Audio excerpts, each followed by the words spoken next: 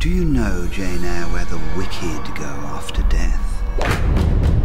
They go to hell. And what is hell? Where are you, Ran? If you don't sit still, you will be tied down. A pit full of fire. Should you like to fall into this pit and be burned there forever?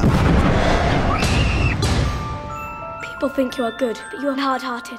Get out. Children, I exhort you to withhold the hand of friendship to Jane Eyre.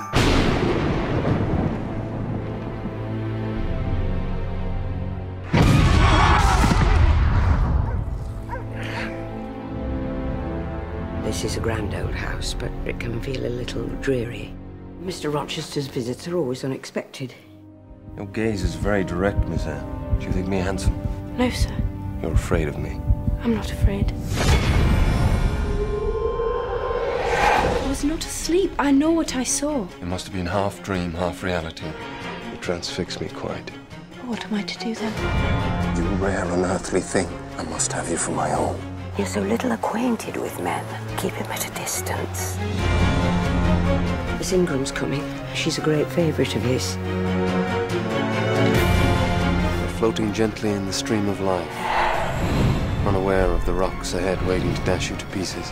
Do you think that because I am poor, obscure, plain and little, that I am soulless and heartless? Jane! Jane!